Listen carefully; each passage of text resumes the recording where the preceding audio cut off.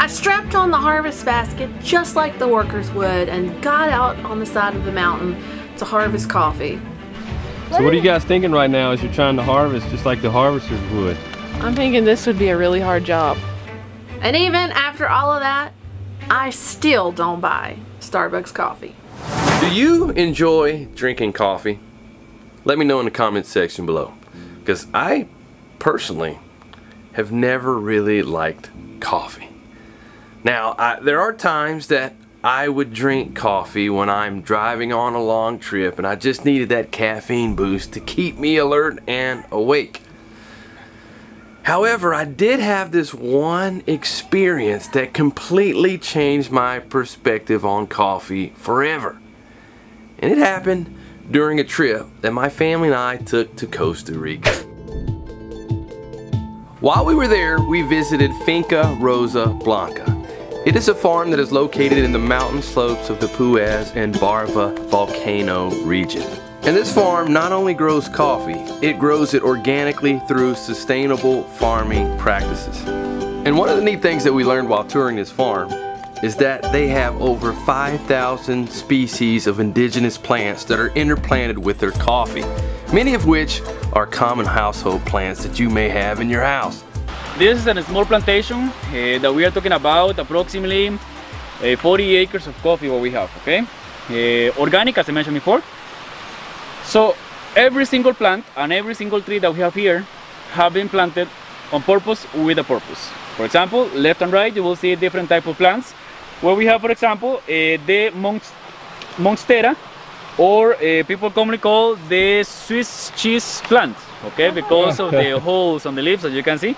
They have the characteristic. This is natural. This is not made by the insects or something like that, okay? This is all natural. Then we have the Calatheas, or people commonly call zebra plants, because of the stripe on the leaves, okay? They have this characteristic on the leaves. So people commonly call the zebra plants. I'm sure you have this at home as well, as a house plant, right? This is a plant that we also export from Costa Rica or from tropical countries that would be possible to find it in your country as well, okay? So to control the erosion, we are working with these plants. Calathea, Monstera, Wild Iris, they were planted as a barrier all the way in the edge of the plantation. This is what we call living fences for erosion control, to hold what the water is trying to wash away.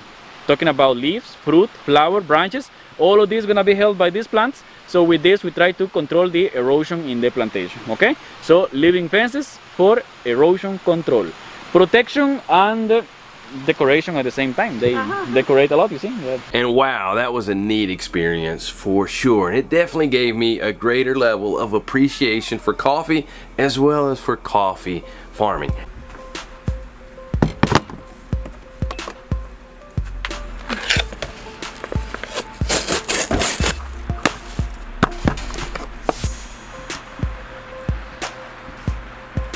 This smells so good.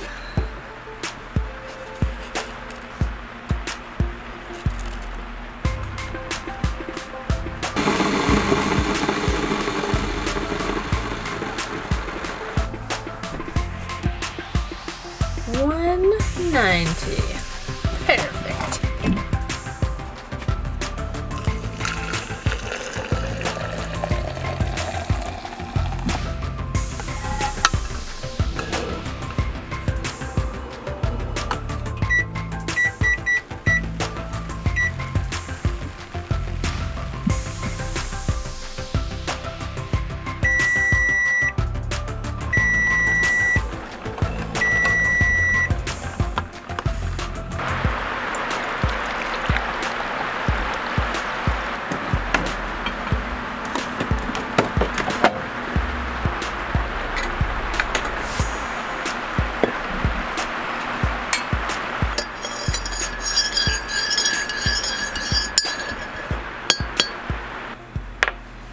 That sound right there brings back so many memories of my grandfather sitting at the breakfast table, you know, stirring up his coffee. And that's where my love of coffee has come from.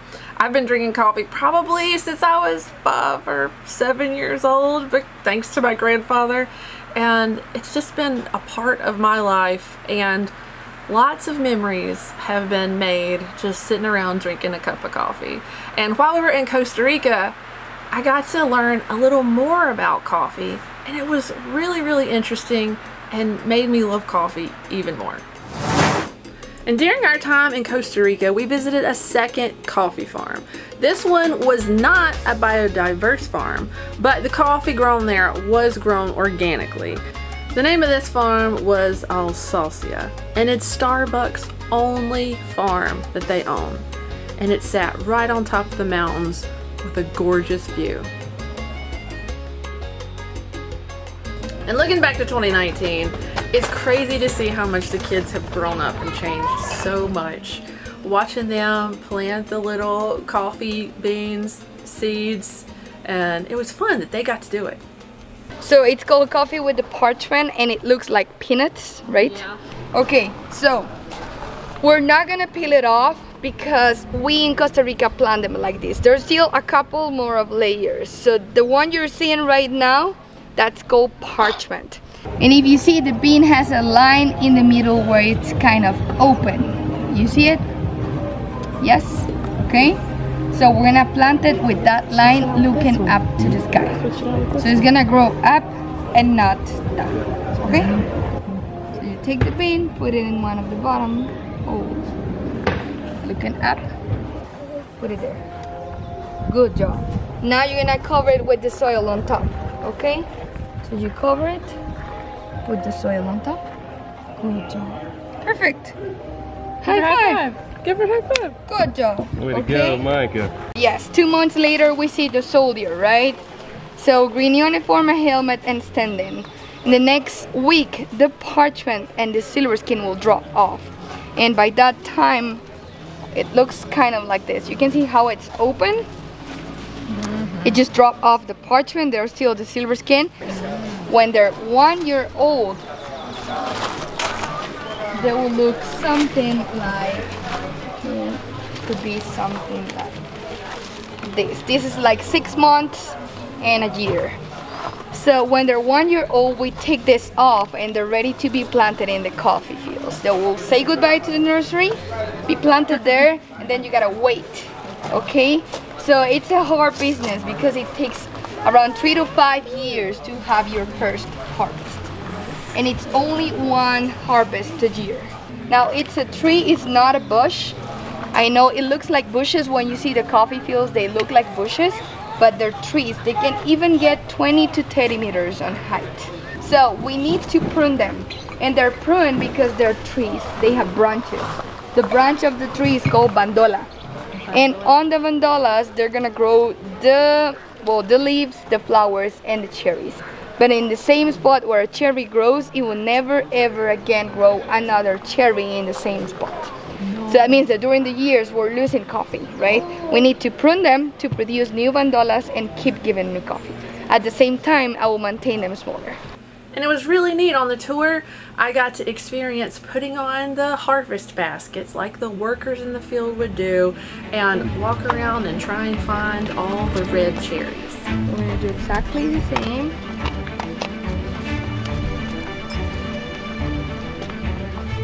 So this is the thing, the more coffee you pick, the more money you get. So the average is 1 cajuela per person per hour. Oh, wow. Okay, so in 8 hours, you should do at least 8 cajuelas. That's the average. I have seen people doing 40 to 70.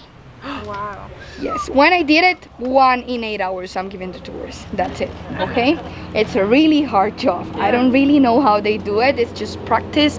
And well, of course, a lot of these people have done it for many years. Okay, just don't pull everything. Remember, only the right ones. Only really red ones. This is all red coffee. Let's go. There's not gonna be as much because we're not in the season yet, but... Are you finding some, guys? So what are you guys thinking right now as you're trying to harvest just like the harvesters would? I'm thinking this would be a really hard job. There's just not a bunch of red ones. Like she said, it's not really the season yet. Come here. So you find some that are not so great looking. I did find this one. The skin peeled off a little bit, but...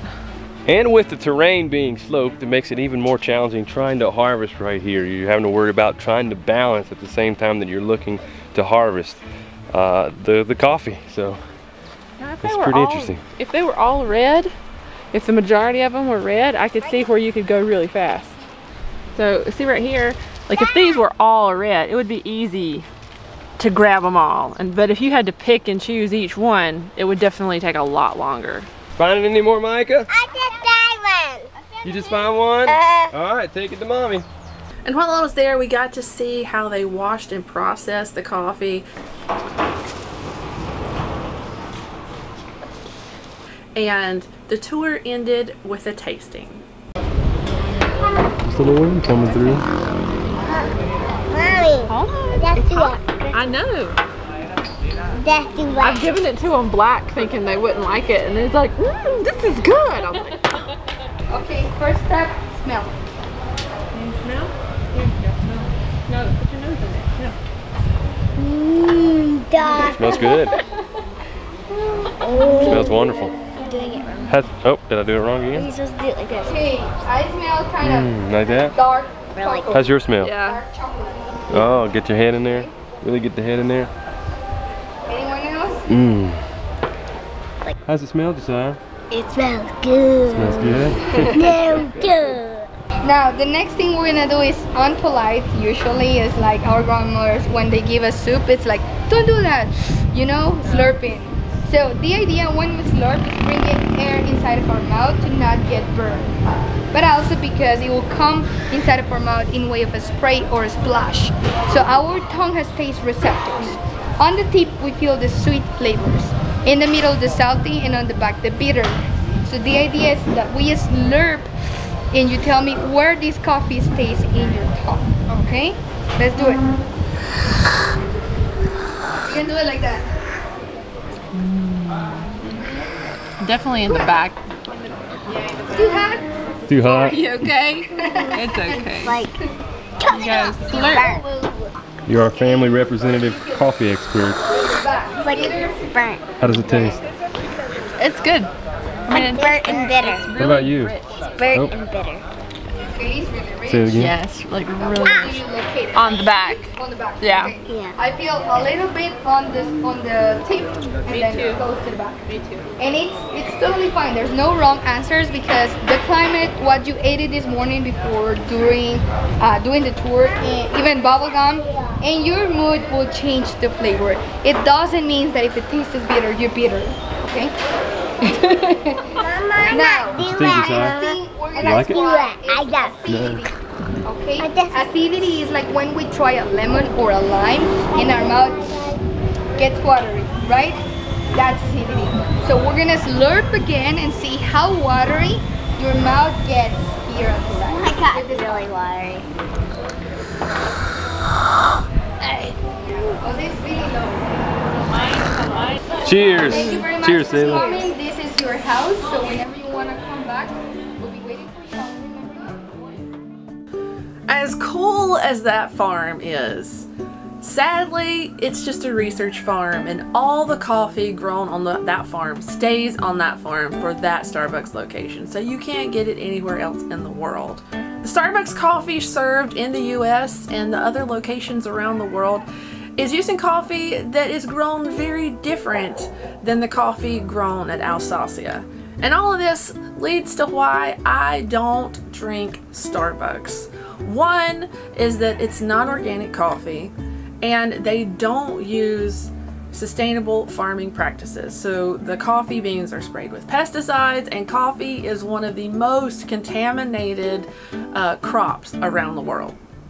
And two, all these drinks that they have, the frappuccinos, the macchiatos, all of those that use those syrups contain a lot of synthetic ingredients, and all of those can cause gut inflammation. And if you're someone that's already sensitive to those things, that is really not good to be continuing to put that in your body. 3, most of their drinks are loaded with sugar, and we all know that sugar is not good for you.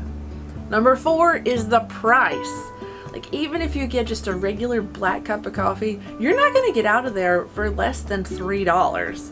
And some of them cost as much as like $5, $6, or $7, which is really not economical.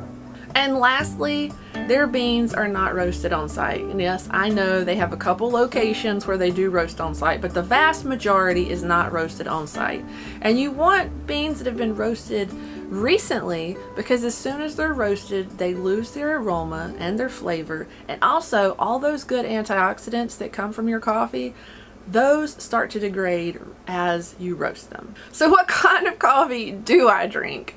Well, I prefer organic, small batch roasted coffee that I know where it comes from. And Moose Run Coffee is an example of one of the organic, small batch roasted coffees that I enjoy.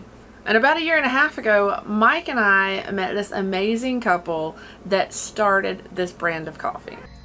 Hello, my name's Matthew, but everybody calls me Moose. And I'm Samantha, and we are Moose Run Coffee. I love coffee. I have a big passion for it. Ever since I was like 12, drinking coffee in church, I'd have like 2 giant cups of coffee. My parents didn't like it.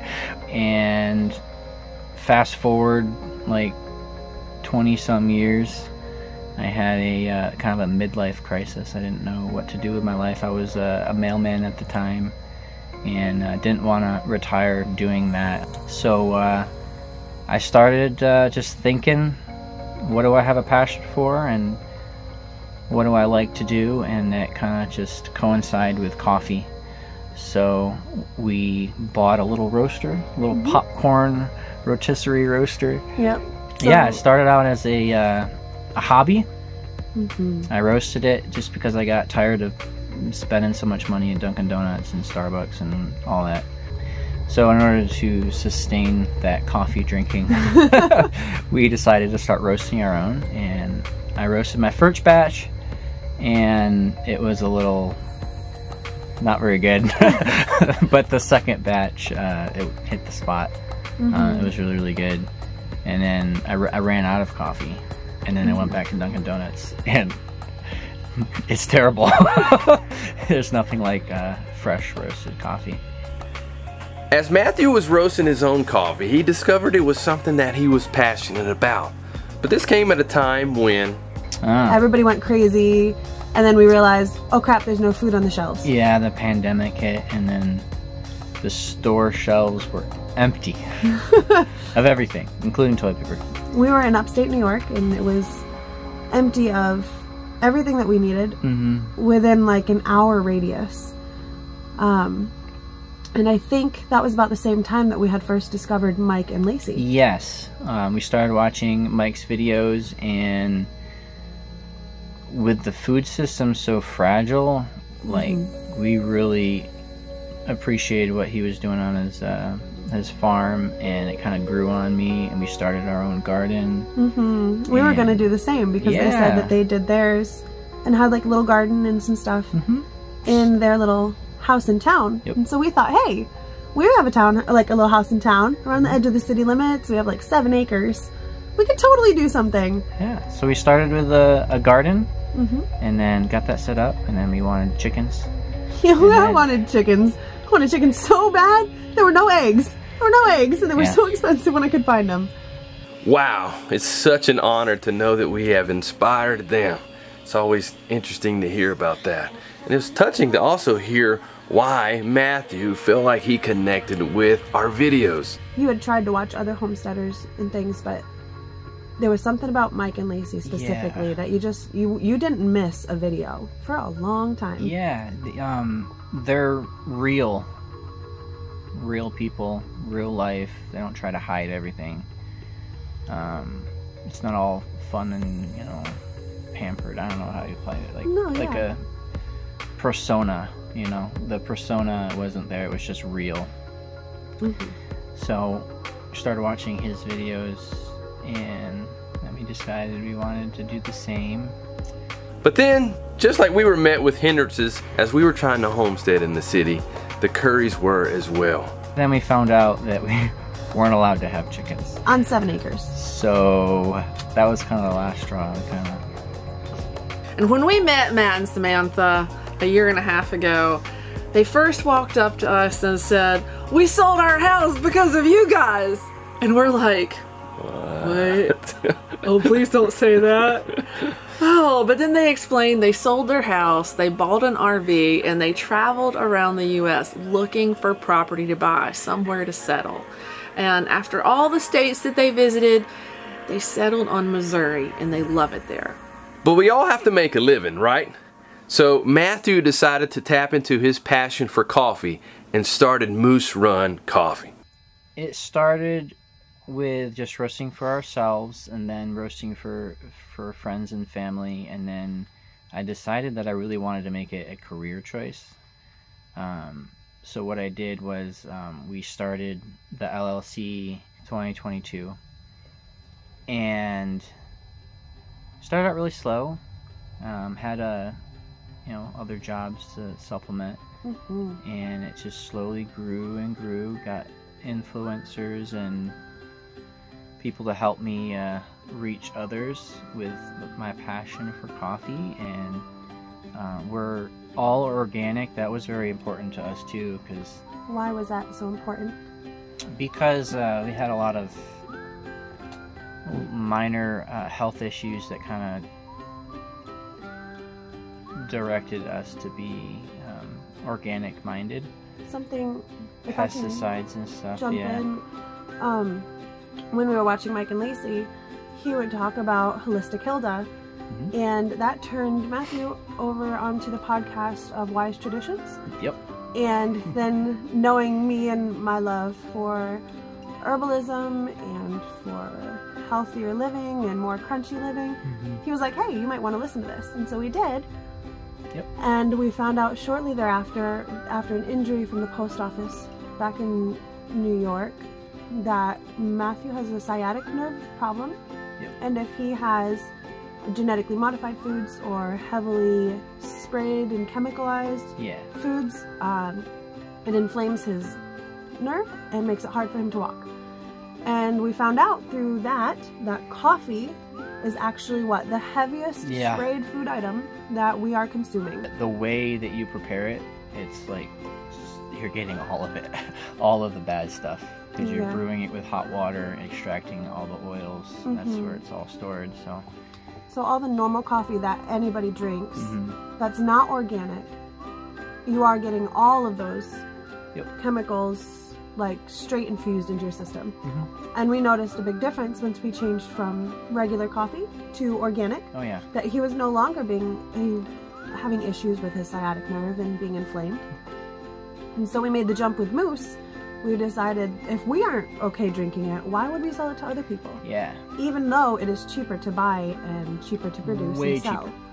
Yeah.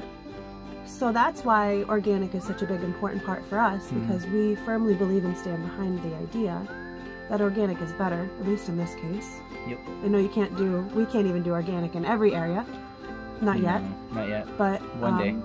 But we pick and choose, right? And this is one of the areas that is really important. It's great to learn that it's not just coffee for the Curries, that they want to produce a product that's helpful for other people. And in addition to the health benefits that come from buying from companies like Moose Run Coffee, we also are proponents of supporting small family businesses, because that helps to support their family economies and to help families to thrive. And it makes us feel good that we're not supporting these mega corporations, but we are supporting a small family business and helping them just live their life. We actually took the leap of just doing this as an income. It pays the bills, but it's crazy to think that it was my dream to do that, and then now it's reality. So it's like, oh my word, if don't mess it up. So we've been working hard. And if you want to support a local coffee roaster in your area, Matt gives some great advice on what to look for. Definitely go with your local roasters. The ones that are, small, they have their own in-house roaster. That's where you want to go. That's where you're going to get good coffee. Try to go organic. That way you're not getting that glyphosate in your coffee. You could buy a roaster and roast it yourself. It's a lot of fun. Yeah, there's a lot of good resources. Sweet Maria's, I think it's sweetmarias.com. They are a good resource for home roasting and stuff like that. We roast on 2 sample roasters. It's just 2 little 2-pound roasters. So they don't really roast a ton at once. So it's 2 order, you know. Yeah, which is really good. Not sitting on the shelf for months and months. No, I'm looking at our shelves and we just have boxes. We don't have actual coffee bags here because we literally roast it to order.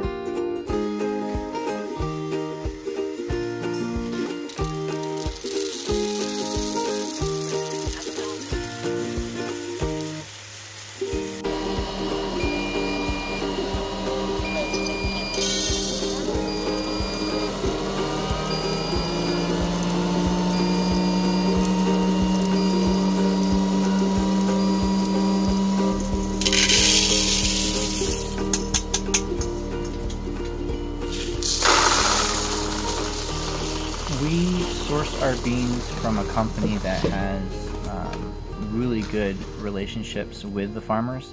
They're working on their fair trade certified, but there's a lot of red tape with that. But they have really good relationships. They build up the community that's roasting coffee.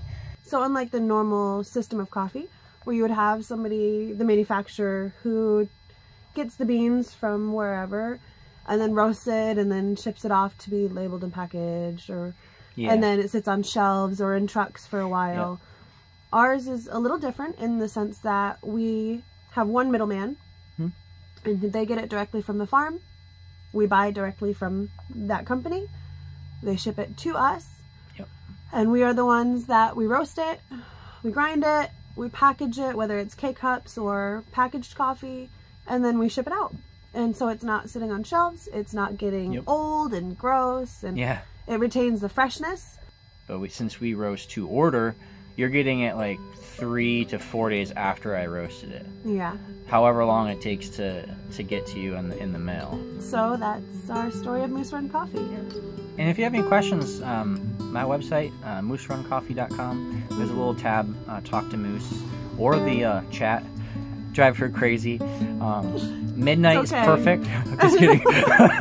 Midnight is not perfect. But normal business hours would be great. I appreciate that. But if you ever have any questions, feel free to reach out. We would love to answer them. Moose obviously has a passion for coffee and making sure that your coffee is as good as it can be. Yes. And you can order some freshly roasted organic Moose Run coffee. All you have to do is click the link in the show notes below. Also, we're going to be giving away a Moose Run coffee bundle. So make sure you subscribe to this channel and click on the notification bell to make sure you are notified each time I release a video, do a new post, because I'm going to be posting really soon about the giveaway. See you next time. Cheers.